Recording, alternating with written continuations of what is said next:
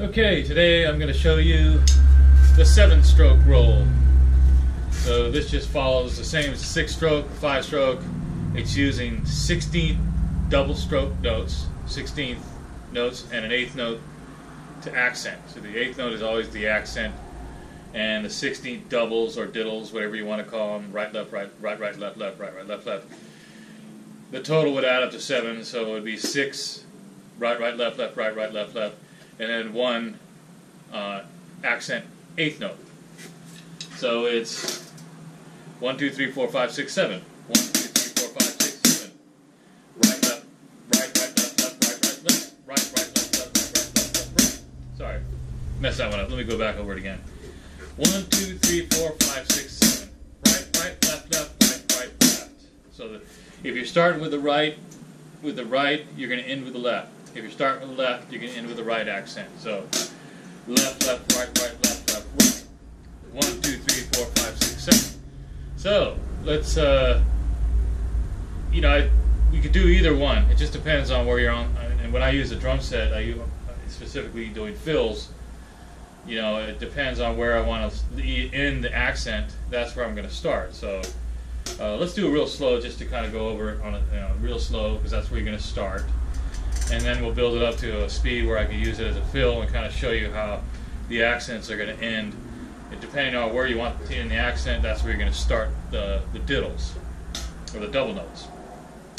So it's right. I'm going to start with the right, because that's what most people are right-handed. Right, right, left, left, right, right, left. 1, 2, 3, 4, 5, 6, 7. Right, right, left, left, right, right, left. Right, right, left, left, right, right, left. Now on the snare. Right, right, left, left, right,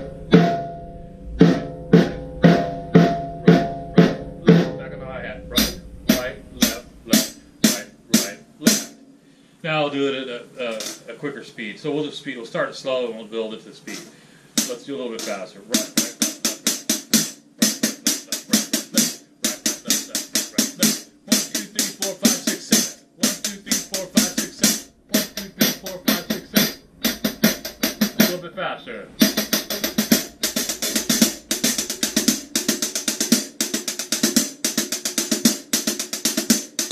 A little bit faster. On the snare. On the tom. On the 4-tom. So you get the drift. Let's start with the other hand. We'll go left, left, right, right, left, left, right. Left, left, right, right, left, left. Now you're in it on the right hand. Left, left, right, left, left, left, left, right. 1, 2, 3, 4, 5, 6. 1, 2, 3, 4, 5, 6, 7. So either way. See, if you're doing a fill, you might want to end on the right just to do a real heavy crash. Like that. Or the other one, you want to do the hi-hat. And it's probably a good exercise to alternate, just like when we were doing the 5-stroke, but doing the 7-stroke you can alternate. So right, left, left. See, I'm going right, left, right, left. So it doesn't matter if you want to just do the accent on the right. If you feel comfortable just doing the right, do that and then practice the other one for a couple days.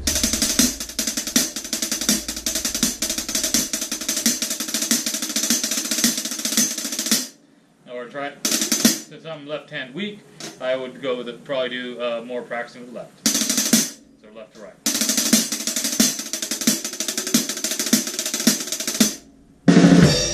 So yeah, and with fills, it's just like all the others. You just find your niche, where you're at, how it feels, and after you're practicing these rudiments, when you're doing the drum set, try to add it into a fill. I haven't really I haven't practiced any 7-stroke rolls in the fill, so I'm going to try it, see what it does. I'll try with the jazz first, since I always it seems to me like fills. For me, doing jazz, I'm a lot more comfortable doing fills with jazz than rock. I don't know why. It's just kind of probably because I started out with jazz, and it just seems easier. And it seems like jazz is more syncopated and there's more opportunity for fills. where rock you just want to keep the time most of the time. You're not really doing a lot of fills. So do a little jazz and see if I can stick in a 7-stroke roll, either right or left.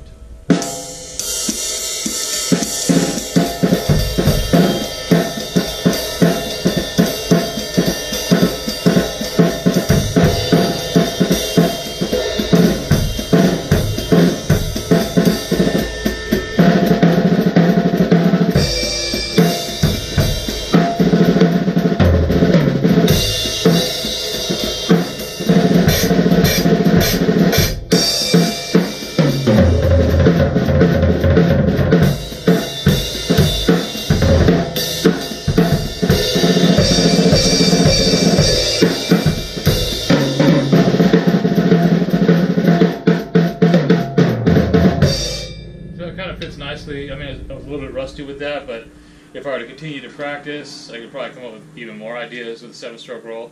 It has that really cool off, and a lot of jazz has that that kind of thing. So I could see where it would be really nice.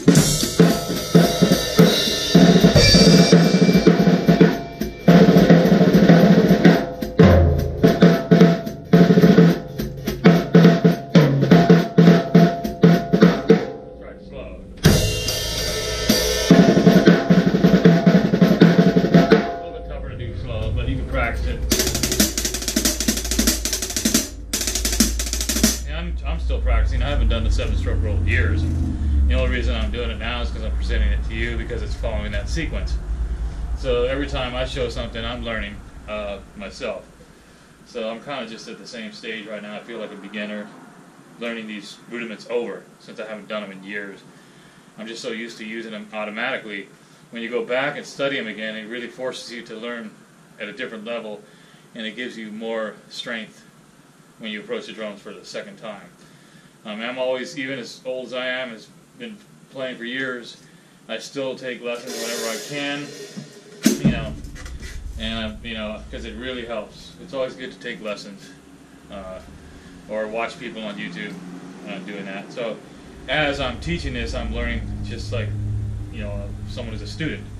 So the 7-stroke roll is a great. I didn't try rock. Let's try rock and see if I can even attempt to do. Since it feels so jazzy, I want to see if it works with rock.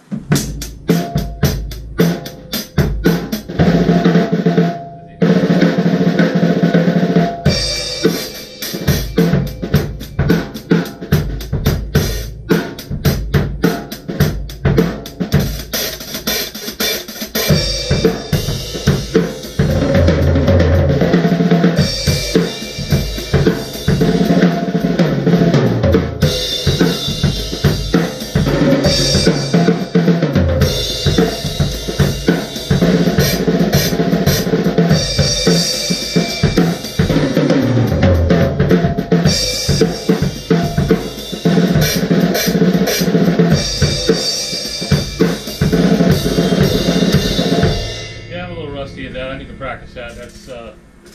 That's something I need to practice. It's not as easy for me. It doesn't feel as natural as the 5-stroke or the 6-stroke. It's kind of off, but I like it with the jazz better than with the rock. It doesn't seem to fit with rock. Maybe in metal, I don't know, or punk, or maybe polka. No, that doesn't seem to fit. I'm sure it fits somewhere if you just work with it.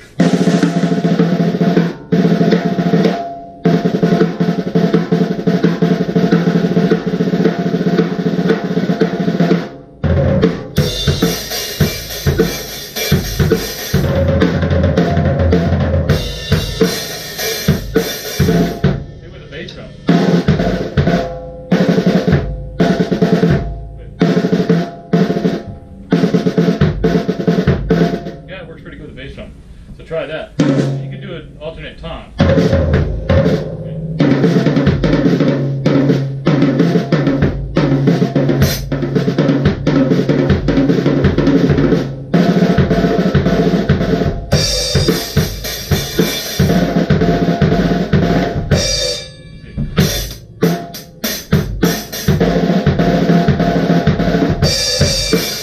That works pretty good.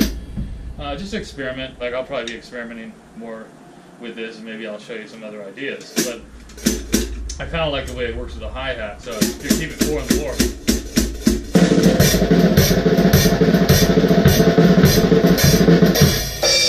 It gives it a good feel. Maybe we can do it with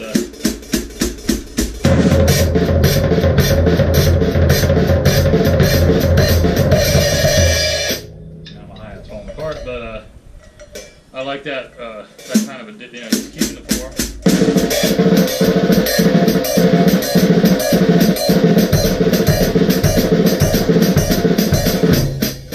I don't know what's going on with my hi-hat.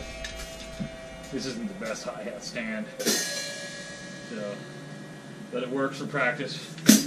So yeah, I mean, you can do all, you just move around the toms, just get that rudiment going and just.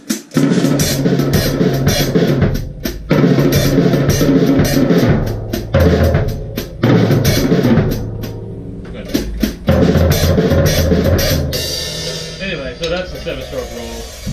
I think I'm going to stick with doing that with the Jazz for now.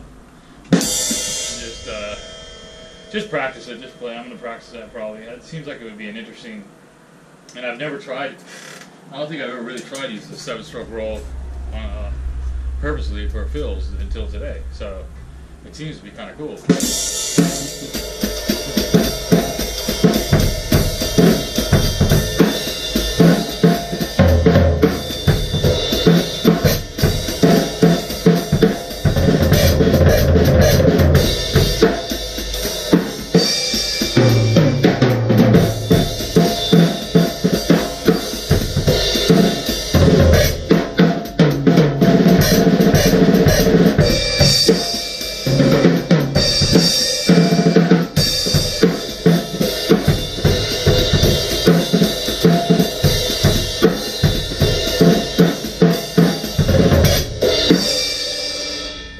That's kind of cool. So play around with the 7-stroke roll. It's kind of a great little tool for fills or whatever, or just do it for snare drum.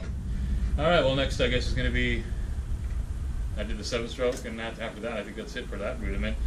Then I'm going to show you some other different things, some flams and flamadiddles and things that I've learned next video. So thanks for watching.